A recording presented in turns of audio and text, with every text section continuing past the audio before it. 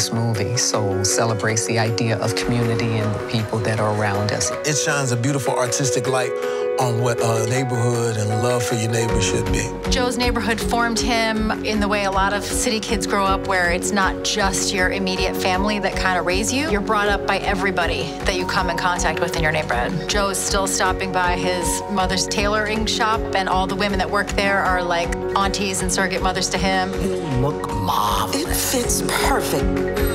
There's the barber shop and all the locals who are there week to week to week. You can go into that barber shop and you can talk about anything from love, laughter, anger, politics, and feel comfortable. Then it's a good old-fashioned neighborhood where everybody knows your name. What I love about what Soul does as a movie, and as far as the way that they present a neighborhood, is you just have a diverse array of different people.